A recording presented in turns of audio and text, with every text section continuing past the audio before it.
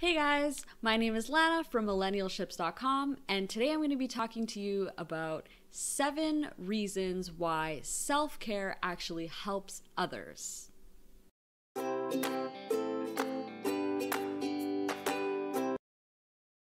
Hey guys, and welcome to another video. So today's video topic is going to go along with a blog post that I wrote talking about why self-care is not selfish, and if you put yourself first, it actually is going to help the other people around you.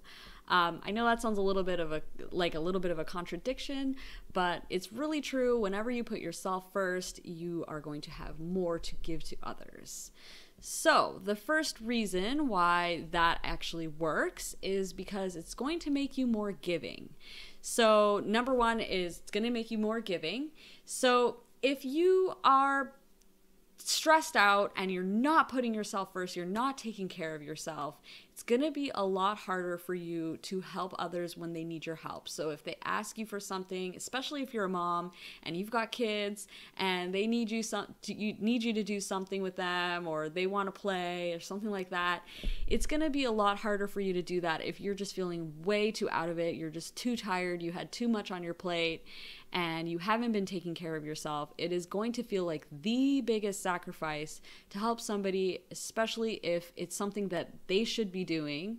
Like if your boyfriend or your husband asks you to do the dishes tonight, even though it's his duty, you are just going to be like, no way, I'm not helping you. I don't want to do that. And it's going to be a lot harder for you to just, to do things that people are asking of you if you haven't taken that time to de-stress. So doing that is going to help you be more giving to those guys when they ask for your help. The other reason, number 2, is that your happiness is contagious. So even just a little smile is going to make the other person smile back. So this is something that's just been proven. If you are positive, if you have happy, positive energy, this kind of positive attitude is going to transcend to the others around you. So this could be at work, this could be at home. If you have taken the time to take care of yourself, to de-stress, to relax your mental health, your brain, you are going to be happier. And when you're happier, the other people around you are going to be happier too. And if they're feeling stressed, or they're feeling like maybe they're dealing with something that's a little bit more difficult, it might just be that little tiny bit easier. When they know that you are happy, you're going to see the positive side of it, and you're going to make them feel like maybe it's not so bad and that they can continue on as well. So your positive energy is going to translate to them as well. Number 3 is that you are going to motivate others. So much like your positive energy, motivation is also extremely contagious, and you help motivate others when you feel motivated yourself. So when you're taking care of yourself, when you're using relaxation techniques, when you are taking the time to de-stress, you're going to feel more motivated to reach your goals.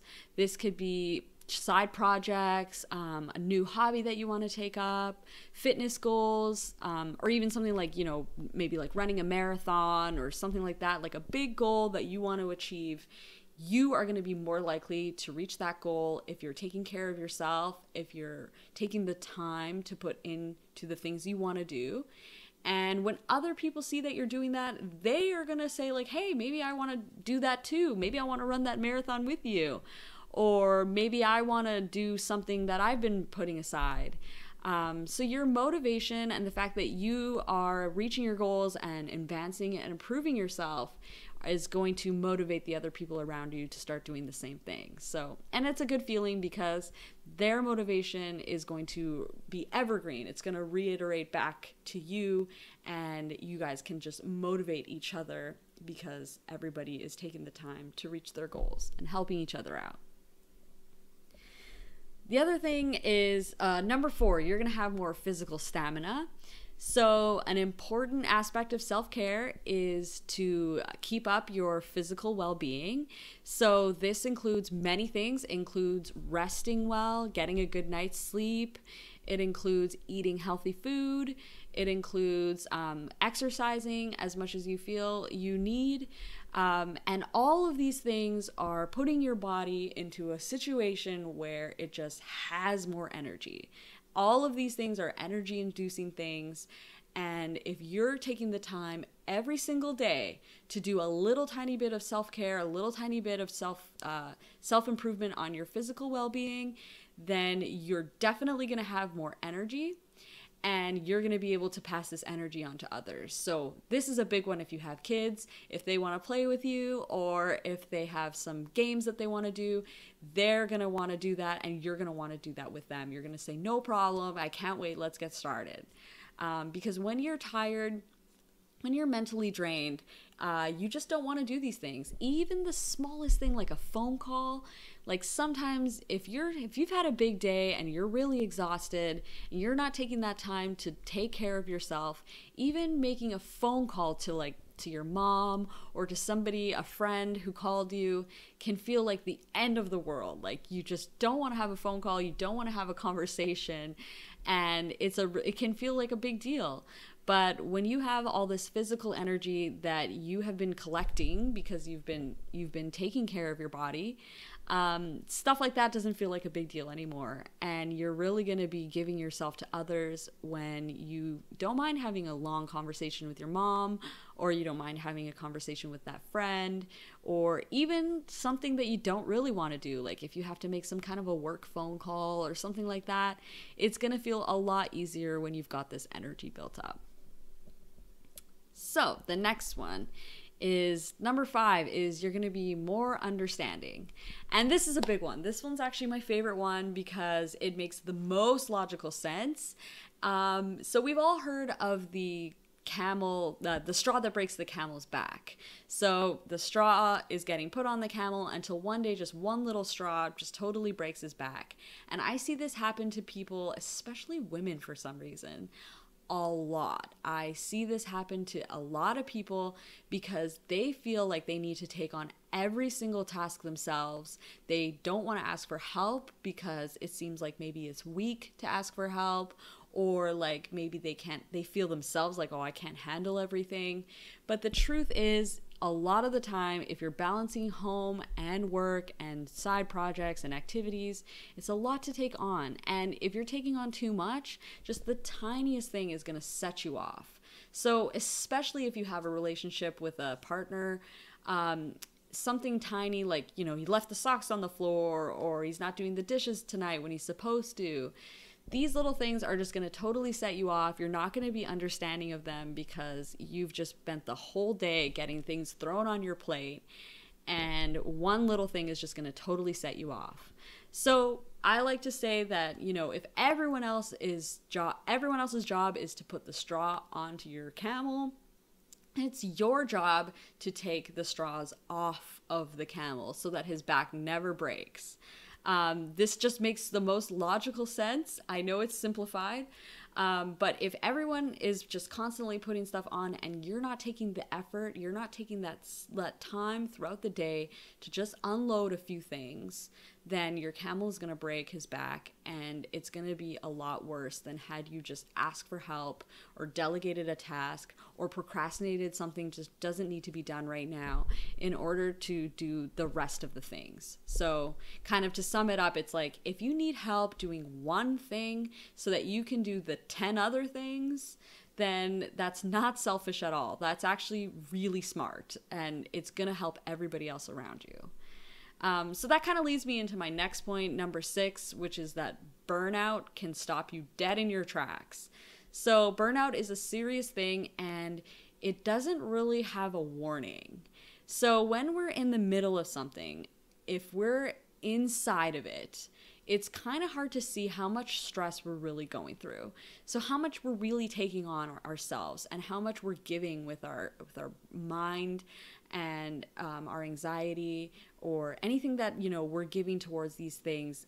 We sometimes just don't know how much it is really affecting us. And the only way we really find out how much it's affecting us is when we hit our limit and we get burnt out. So this happened to me with my actual job, like my real job. I had just taken on way too much work. I was constantly being told to do this and this and this, like extra things. And I never said no to anything. I never asked for help. And I did that because I thought I would be seen as like weak, or seen like maybe I can't handle the pressure, or that, you know, maybe that I wasn't a very good or efficient worker. And the truth is, it wouldn't have been any of that stuff if I had just asked for help and been honest about it. But I didn't even see the burnout coming. It just exploded on me one day, and I was like, I don't even want to go to work. Like, I can't go to work today. I was getting like high stress dreams, and it was all because of the fact that I just didn't ask for help, because I thought that would make me weak. But really, asking for help can be one of the strongest things that you ever do. So just keep that in mind, that burnout doesn't have warning signs. It just happens. And when it does, it can have a lot of negative consequences. So it's good to avoid that before it happens. And then finally, number 7 is that you will be an inspiration to others. So when people see that, whoa, that woman, that lady's really got her shit together, like she just knows what she's doing, that's going to inspire everybody else around you, and it's going to make you really look really good, like you've got everything going on. And that doesn't necessarily need to be true, but it looks really impressive when you can handle all this stuff and you're not even busting a sweat over it. And the true secret there is that you don't do everything by yourself. You ask for help. You delegate tasks when they need to be done. You prioritize things so that you're not doing things if they don't need to be done right away. And you let go of some perfectionists because everybody has a little bit of a perfectionist little thing in them, and it can be tough, because when you want everything done your way and everything has to be perfect, then you end up spending a lot of time on one task rather than getting onto the next one and getting things done in an efficient way. So when you get that figured out, when you've been taking some time to have some self-care and de-stress after a long day, or making sure that your self-care morning routine is on par so that you get started the day on a really good foot. Once you have that stuff, people are going to see it. They're going to see that you're doing great, and it's really going to inspire them to learn some secrets from you and see what you're doing that's making your life so awesome. So those are my 7 reasons why putting yourself first helps others. If you guys are interested, I have a free 10-day self-care challenge to help you get started on this. It's just 10 days of little actionable tasks that you can do to get started on your self-care journey. So thanks again for watching another video, and I'll catch you guys on the next one.